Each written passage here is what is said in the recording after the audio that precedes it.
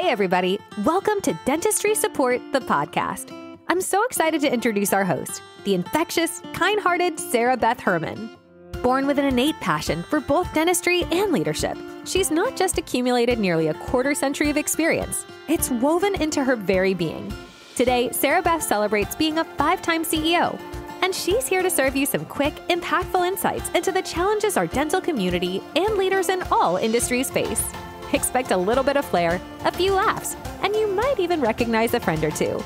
The aim of our show? Practical wisdom and leadership with a servant's heart, delivered in just enough time for your commute or your morning team huddle. All right, without any further ado, let's dive into a chat with Sarah Beth. A big hello and welcome to you for joining me today. I am Sarah Beth Herman, CEO of Dentistry Support and your host on our brand new podcast.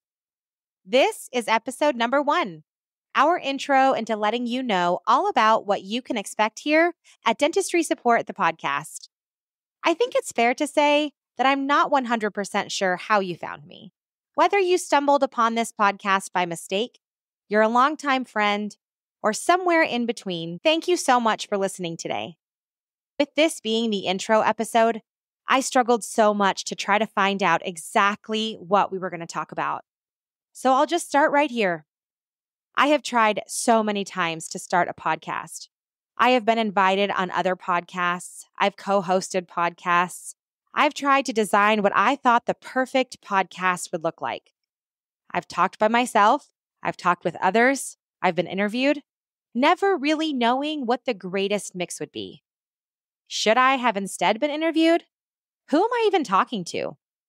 There is this complex that happens. There's something that stirs inside of you that says, if I just say all the things I'm thinking right now, if I express all of my dreams and all of the ways that I hope to communicate to the world exactly who I am and what I stand for, is the person listening right now really going to hear what I have to say? So I went to work. I'll be honest, this is my 5th recording of this exact very first episode. It's embarrassing. But I'm taking you on a journey here of what it meant to record this very first episode of Dentistry Support, the podcast. I want you to know what to expect. I want you to know what I promise to give you in each of the future episodes that you are going to listen to. I've written this episode 5 times. I perfectly scripted it out. It took me 2 weeks. A lot of different pauses, stops, research. I listened to dozens of other podcasts. I searched Pinterest for the perfect outlines and graphics. I asked ChatGPT to craft the words I would say. Should I write how friendly I should be? How authentic should I be? How do I actually be authentic? All of the things you could imagine you would be doing if you wrote out your very first episode. I did all of that. I recorded it 4 times and I sent it to my sister. I said, I want you to give me the best feedback you possibly can. And I hung up the phone. And then I watched the clock tick. I knew exactly how long this first episode was. I crafted it so perfectly. As soon as 15 minutes hit, I was like, man, she should be calling me any second. She calls me 3 minutes later. I was nervous, but excited. I partially thought she would say, wow, that was really stinking great. You did an excellent job. I'm so proud of you. That's the conceited big sister in me.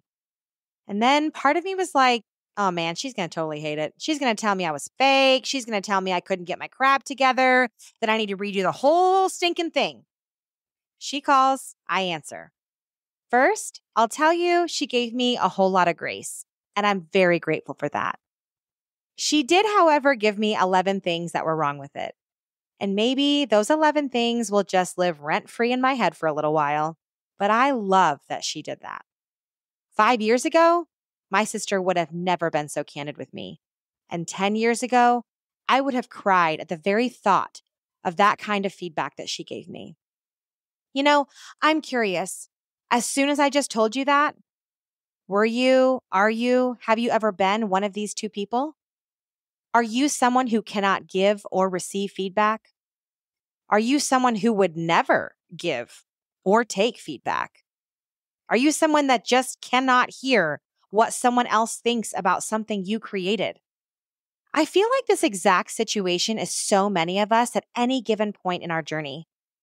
If you don't feel like any of this is you, you're probably one in a trillion people because I believe in leadership. At some point, you're one of these. Maybe you aren't anymore. Maybe you've grown and hey, you're just an expert at giving and receiving feedback. That's not me. I still struggle from time to time, and that's why maybe some of those 11 things will be hard for me to swallow later on. Here's a little side note for you. My sister is actually the director of marketing and technology for 3 of the businesses that I passionately lead and own. She has worked so hard and come so far. I do respect her opinion.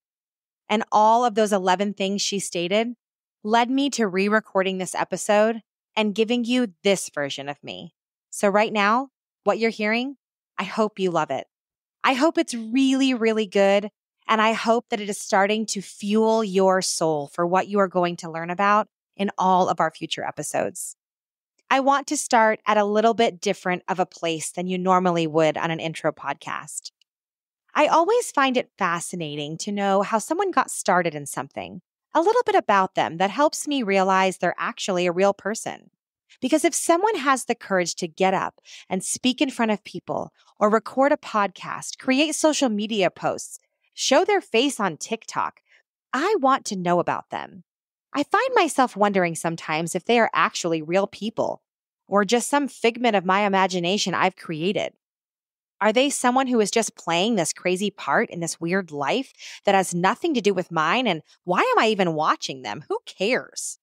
So with all of that, I would love to share with you a little bit about my life and how I got started in hopes that I won't just be creating more minutes for you to listen to on this podcast, but I'll be creating for you a window into my life and that you now feel like someone is really on your generational leadership journey with you. I'll start with my first job. I delivered newspapers. That was my very first job that paid me. Now, of course, I was a babysitter for my siblings. I did lots of other little things here and there when I was a little girl, but at 12 years old, I started my first job delivering newspapers. And I love talking about it. I still remember living in Colorado and waking up at 2:00 in the morning as a young girl, wrapping newspapers and binding them with a large rubber band or throwing them in these orange plastic bags, and my hand being covered in the ink that rubbed off of the paper. I rode my bicycle to the neighborhood just across the street to deliver newspapers, and I would collect the checks from those who subscribed. Throughout my career, I worked at several different places like Hobby Lobby, Old Country Buffet, TGI Fridays. While I was waiting tables at TGI Fridays, I also worked simultaneously at a small bank, and I carried a third job working at a dental office. I was 17 years old when I started that job. And I would like to say that the dental office, I just felt like, man, this is pretty cool. I'm not at a bank working with my brother, and I'm not at just some restaurant waiting tables. I'm working for a real business. I felt so important. I felt like I really got my foot in the door, like I was starting my career and I was going to do this. I don't think then I really knew that it was going to be my career in dental, but fast forward 20 plus years later, and now I've created several multi-million-dollar companies in dentistry. How profound. If I could just go back and tell myself then what would happen in the future, I think I would be maybe even a little bit more proud of myself that I took that job filing charts. You are going to learn all about each of those journeys throughout our episodes here at Dentistry Support the podcast. And what brought me to this today, you listening to my very first episode.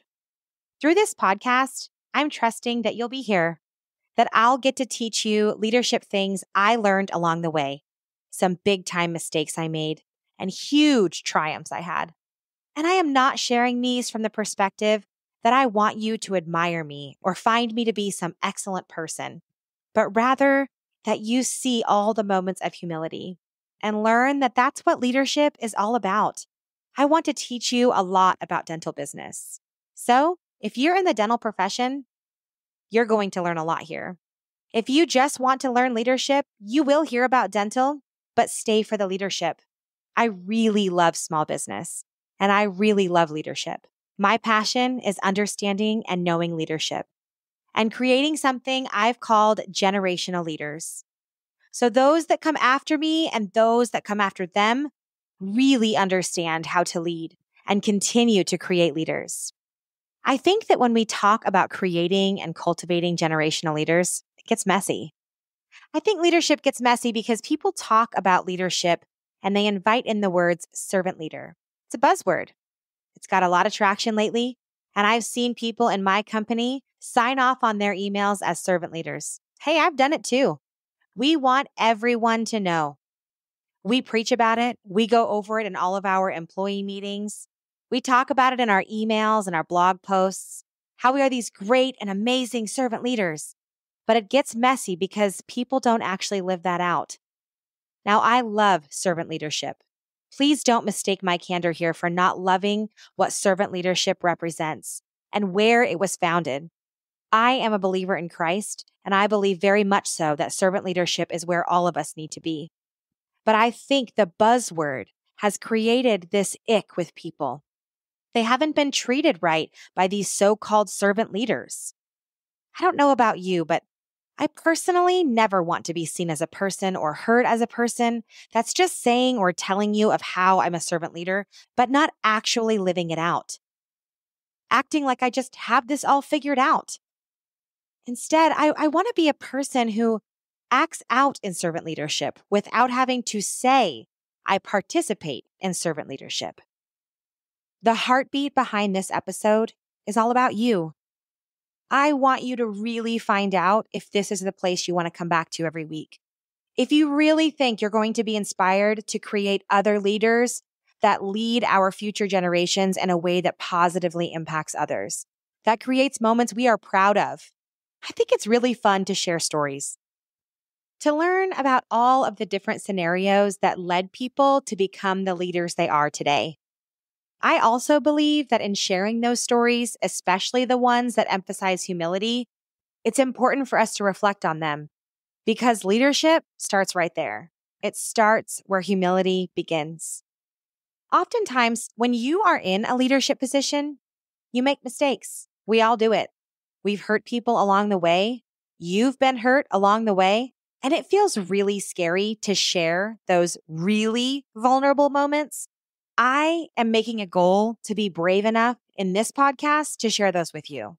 I am going to share with you the times that I was super cringeworthy and that I can't even believe I said certain things or I did certain things.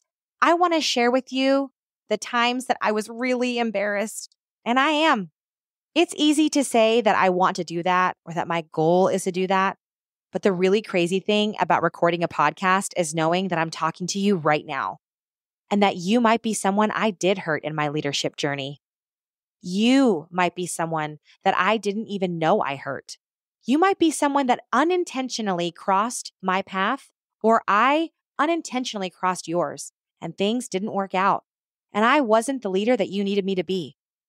I hope right now, if that's you, you know that I care for you and that I never meant for you to feel that way. I want to share with you some really cool stories. I'm about to tell you one that happened 7 years ago. When I started in dentistry, I never knew where it was going to take me. And honestly, I didn't even know that I was going to make a career out of it. When I was 33 years old, I was scouted out by a very large dental organization located in Beverly Hills, California. It was a dream experience.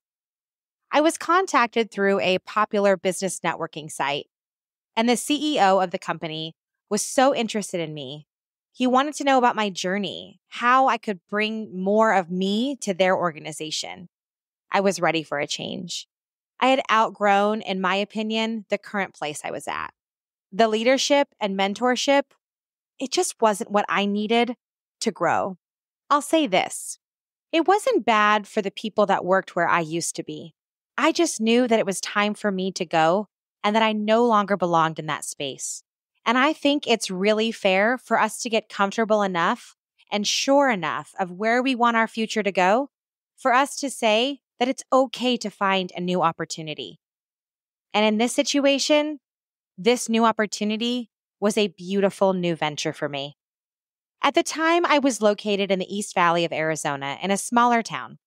And to be talking to someone in Beverly Hills, California about my skill set, me, my leadership. Everything they had to say to me, it was just wild. We talked for several weeks. We would have these conference calls where we spoke for several weeks. We would have these conference calls with all of the members of their C-suite organization. They would each go through and ask me questions one after another. It was pretty cool to be looked at like this. One day, one of the CEOs said, "Sarah Beth, we want to fly you out here for an in-person interview. We're going to fly you to Los Angeles for one day." So in one day, I flew from Phoenix to LAX and back to Phoenix. I remember sitting on the plane. I was sitting next to a gentleman who was in the tech industry. I was talking to him about this situation and the fact that I was going to be in this interview, that I had never even been to Beverly Hills before. He said, "You know they're going to hire you, right?" I was like, no, I don't. I am going to an interview." Mr. Tech Guy was like, people in LA don't just fly you here because they want to fly you here. They aren't in the business of wasting their time." And at first, I thought what he really meant was they weren't in the business of wasting their money. But no, he meant their time. They fly you here because they know they're going to hire you. They just want to see you in person. I was like, "Okay, Mr. Tech Guy." Plane lands, I get off the plane, and I didn't have any checked baggage, so I immediately went over to passenger pickup. And they sent out a fully blacked out SUV with a personal driver. They were there waiting to pick me up, take me all the way to Beverly Hills. We get all the way to Beverly Hills, and there is this huge skyrise building, and I needed to go to the 11th floor. And at this point, I honestly just can't even believe that I've made it this far. That I've made it to the point where I'm getting out of this SUV and I'm getting ready to step into this building and meet with the C-suite of people for the job of a lifetime. I mean, a salary I'd never had before, an opportunity I never dreamt of. I didn't even know if they were going to like me or pick me. I remember walking through the front door and signing in on a sheet at the front counter. There had to be 25 names ahead of mine. Were they all there for the same reason I was? There was only 1 hour of time selected because my driver was going to be back to pick me up on the next flight so I could get back to Phoenix. I walk into this room and there's 6 different people in there. Huge office. I've never actually seen an office this big before. They actually asked me to never leave. They said they would fly my husband, daughter, and all of our belongings if I would just stay and start working right now. Obviously, I couldn't do that. I still worked for my previous company. I had to be honorable and let them go and move on from that organization. So yes, I did ultimately get picked up by my driver, head back to LAX, and fly home on a flight that I was already scheduled for. I went home. I told my husband. He helped me negotiate the offer. We went back and forth emailing. I strong-armed them. It was amazing. I landed on a 6-figure salary that they offered me, plus a life-changing sign-on bonus. It was absolutely life-changing. It was wild. I ended up with an amazing offer and an opportunity to be relocated to California, and I did that in just 2 weeks. Fast forward 4 weeks from my interview. I'm now living in a small town in Orange County. I really did it. And every week on Thursdays, there was always the plan to meet at the corporate office where I first interviewed. We would head there to meet with everyone in the C-suite. I was going to be attending my very first meeting this Thursday. The windows panned from floor to ceiling in their conference rooms. You could see Santa Monica Pier out to the left and all of the rolling hills of Beverly Hills to the right. It was beautiful. The ocean's just right there. It's my first time to speak. I stood up, and one of the other leaders, she was from a different department, not the C-suite, but equally influential. She looks at me as I finish rambling on about how I have all of these plans and all of these ways that my leadership has worked in the past and everything that I'm going to do and have done, because in the past, I've increased other businesses. I've made them more profitable. I've grown teams of hundreds of people.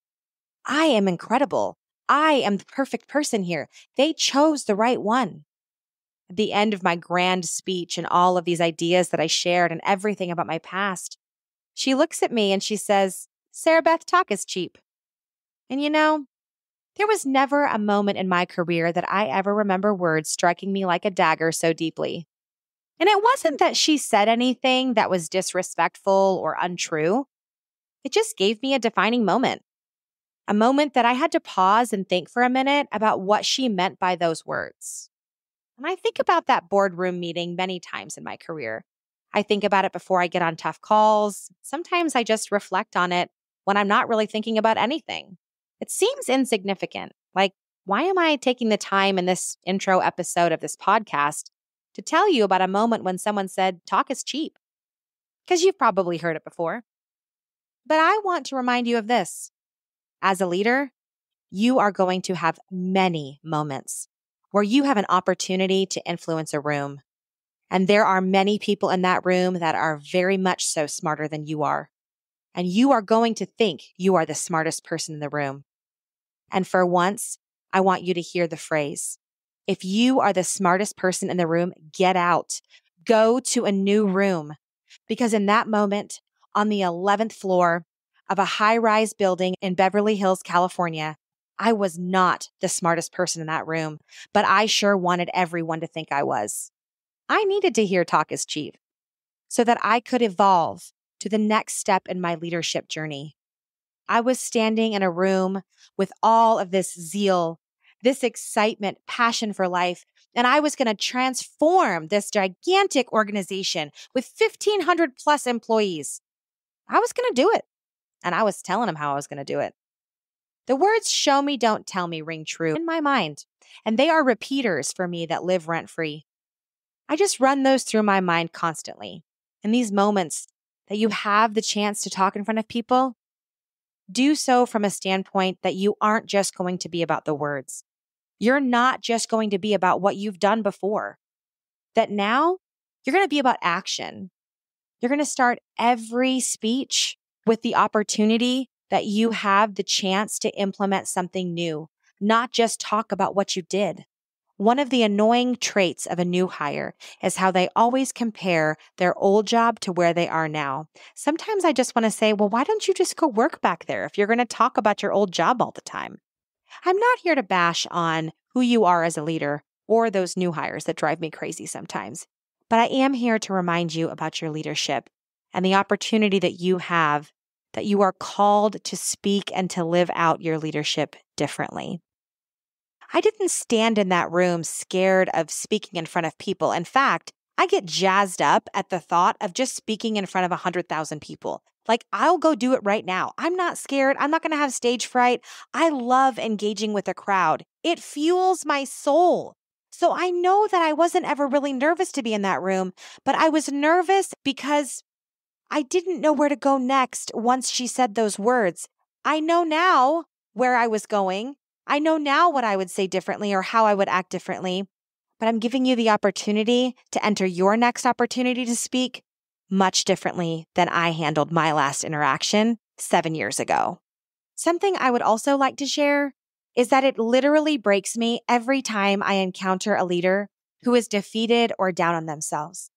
And it's not from this perspective that I just want to cry and hug them, but I also kind of feel like maybe I do want to cry and hug them because I know that they never had a mentor that was going to stick with them and get through whatever leadership hump that they were currently in, getting them past this bump in the road.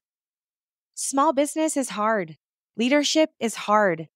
It breaks me because I know you've used all of your thinking spots in your mind. You have used all the spots in your mind where you previously controlled things, you currently control things, things that you were successful in. You're recapping moments that went really well for you, and you're trying to use those past experiences in your current situation, but it's just not working like you thought it would. I want to teach you that, yes, the hardest part of leadership is realizing that you're going to be uncomfortable, but also that in this podcast, you have a leader who's walking alongside of you, sharing similar experiences that are going to help carry you through. And every time that you reach the base of that mountain that you're trying to push in leadership, and your muscles are tired and your mind is exhausted, those are moments of true growth. And I want to help you get through those to the other side so that you can look back at all of those experiences that you had and realize how far you've actually come. I've had a couple of thoughts come through my mind as I'm recording this podcast. But one of them takes me back to interviewing people. If you're anything like me in my journey of leadership, interviewing, you kind of become a pro at it. And I have interviewed not hundreds of people, but probably thousands of people. That sounds really dramatic, but all of my companies are global organizations. And when you are hiring globally, you actually interview in very large quantities. So you get to almost foretell what's going to happen in an interview as soon as someone starts talking. In my journey of interviewing all these years, I have found a very common reply to different questions that I've asked throughout that process. And so the part that I want to talk about now may ruffle a few feathers, but I'd like to invite you to hear me out on this perspective for a moment. If you are in dentistry, or any industry for that matter, you too have probably heard this line in response to a question during an interview. Maybe you've even heard this response in a large group setting, or you've heard this kind of line shared in a speech you've heard, or something you've seen someone write. If you aren't in dentistry, go ahead and fill in the blank with whatever industry you're in. But I've heard this 100 times, maybe even more. Dentistry is my passion, or blank industry is my passion. Let's get real for a minute. That line is very annoying. I have talked to many of you who also roll your eyes at that very line. If there would be anything that I could share with you to take away for the next interview you go into, or something you could share to someone else who's going to be interviewed, it would be that when you want to talk about the industry you're in, instead of saying, dentistry is my passion, or blank industry is my passion, I'm going to encourage you to say, I know dentistry really well, or I know blank industry really well. And I'm really comfortable with the ins and outs of what that business looks like. Because I really love having confidence in what I do for a living. It makes leadership so much easier for me. It makes it feel like I don't have to work so hard at being a great leader because I have confidence in what I do because I am an expert at it. If you already disagree with me on the whole passion thing, let's talk about this for a moment. Passion's defined like this. I went to Mr. Google because who doesn't want to Google Google's opinion? We are in the 2020s, right? Like we got to go to Google everything.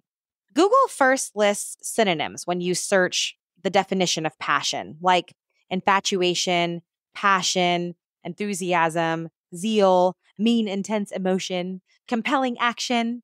According to good old Google, passion applies to an emotion that is deeply stirring or ungovernable. Now, I don't think in all the times that I heard someone say dentistry is my passion, or they've talked about your industry, that they're really saying they have this deep, stirring, ungovernable emotion about that industry, or that they are infatuated with that industry, or that they have so much enthusiasm or mean, intense emotion about this industry that compels action. I mean, hey, if that's you, let's go. But can we be real for a minute? It probably isn't. It is completely fair to be passionate about things. I love it.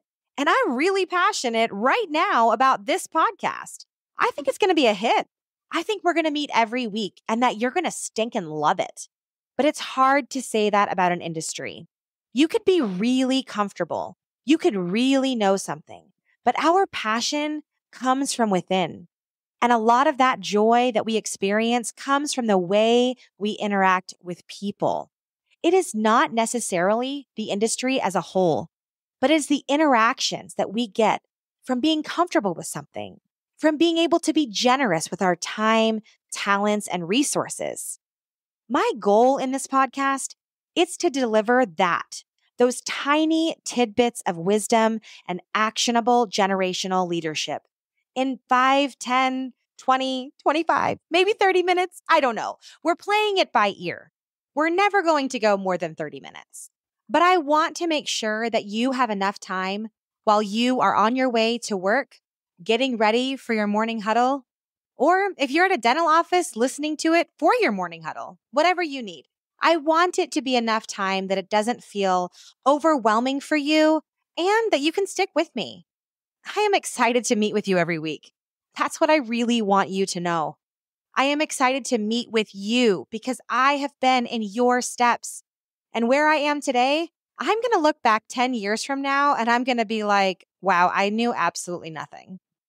We are continually evolving and growing, and I am excited to be here with you, and I trust you are excited to be here with me. So in the beginning of this episode, I talked about how I have full intentions on sharing with you all the cringy things I've done. And I'm about to do one more. I wasn't joking then, and I'm not joking now. It's good for you to know my personality. And I'm here to introduce a tradition that I'm going to carry forward in each episode. It's going to be called the That's Good moment, or TGM. Now I know this is pretty cringy, but stick with me for a minute. That's Good moment. If you think about all the times you read a post on social media, you watched a movie and you heard something inspiring. You listened to a great speech or you read an awesome book. You saw a meme, somebody shared a quote, whatever it was, and you said, that's good. That's really good. Okay, that's good. That's what this is. Your That's Good moment, or TGM. Now, why did I do that? Because I love acronyms. I kind of call myself the acronym queen, if that's even more cringy. I really love acronyms. My name is Sarah Beth Herman. People call me SBH. My license plate is SBH. I literally love it. So that's what we're doing. You're going to hear me say at the end of every episode, our TGM moment. It's kind of like a sign-off, but it's more meant to be a deliberate effort to spotlight moments of positivity or growth that you can take with you in your leadership from every episode. I want you also doing this. I want you to find TGMs in your own life, even if it's a small triumph or a lesson you learned or an inspiring quote. Your TGM is your motivation for yourself. It's for you. And I really want to hear about it. If you get yourself a TGM moment, I want you to share that with our community. Tag me on social media, drop me a comment, shoot me an email. I want to build a space of celebration and inspiration as we navigate the world of generational leadership together. So, as I bring this intro episode to a close, thank you for being here. Thank you for listening to me ramble, and I hope you've had fun. And I really hope that you are as excited as I am to hear what is to come in our future. Thank you for being part of Dentistry Support, the podcast, even if you're just here for the first episode. This is where wisdom and dentistry meets leadership, and leadership becomes generational. Here is a helpful tip for you and perhaps your TGM for this episode. If you find that I am talking too fast or talking too slow, you can always check your podcast player speed settings and slow it down a tad, or on the flip side, speed it up. If you do speed it up, you'll be a lot faster along and my podcast won't even be close to 30 minutes. So whatever works for you and whatever rhythm you need. With that, until next time, keep leading with intention and keep leading our future generations. Find your That's Good moment and I'll catch you on the next episode. A big thanks for tuning in to this episode of Dentistry Support, the podcast. If you've got stories to share or want to be a part of the ongoing conversation, join us on our Facebook group, The Dental Collaborative. Looking to connect or to be a guest? Head over to dentistrysupport.com, or you can find out more about Sarah Beth at sarahbethherman.com. Also, if you can spare just a second, please feel free to rate, subscribe, or leave a review wherever you listen to your podcasts. That helps others find the show, and we greatly appreciate it. Let's keep building generational leadership. Thanks again, and we'll catch you in the next episode of Dentistry Support, the podcast. Until next time.